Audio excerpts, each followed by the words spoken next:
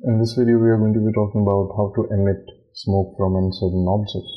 In the last video, we have seen how encloth works, how to combine with field, and in this video, we'll see how we can create our own custom emitter inside of 3D fluids. So let's see.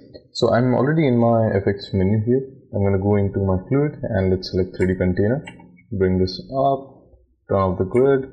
You don't have to turn off, it's just my thing. And let's make it 40.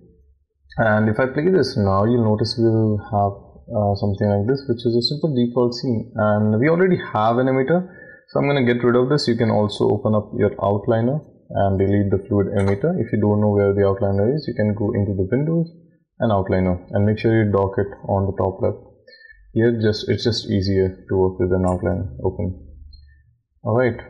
So we have a fluid shape but no emitter. So I'm going to choose something like maybe a torus. Bring this out and let's change some parameters. Maybe radius to 1.5 and the section radius to 0.3. Alright, and let's make it 35 and 45. So we have something like this. Let's bring this down. Alright. So what if I want to make this as an emitter? What I'm going to do is I'm going to select this guy, select my 3D container, go to fluid, add and edit contents, and here you'll find emit from object. Click on this and that's it. So if I play this, now your object is your emitter.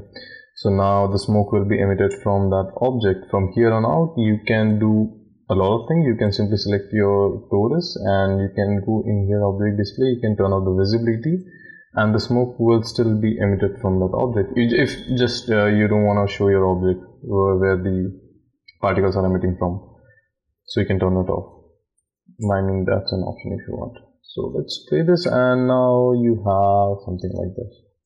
Very nice emitter, emitting your smoke. And let's go into the fluids and auto resize and let's turn on some lighting here and I'm not going to change this. Also I'm going to add some more density here and in the content details again let's add some swirliness pattern and some turbulence in here just to get something different out of this. And now you have something like this. Pretty nice. So this is pretty useful because sometimes you have a scene that is not exactly that good and you want the smoke to be emitted from a different kind of thing. So you can use that in that scenario. So like for example, if I have a surface or a carpet I want to set on fire, so I can use it. Imagine this, if this is my carpet, so I can select this, go to fluid, emit from object, and then I can basically emit from here.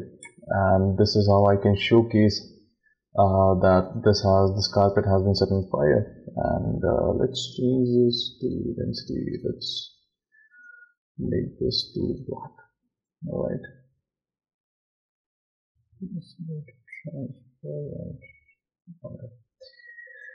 And then again I can showcase this as if this was on fire or something like that.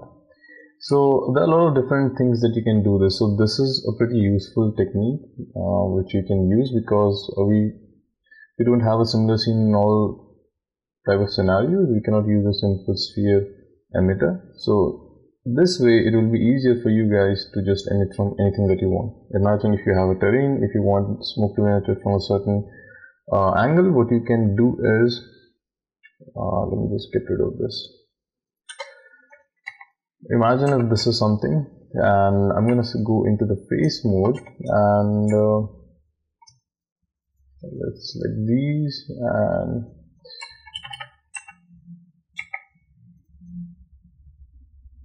there you go.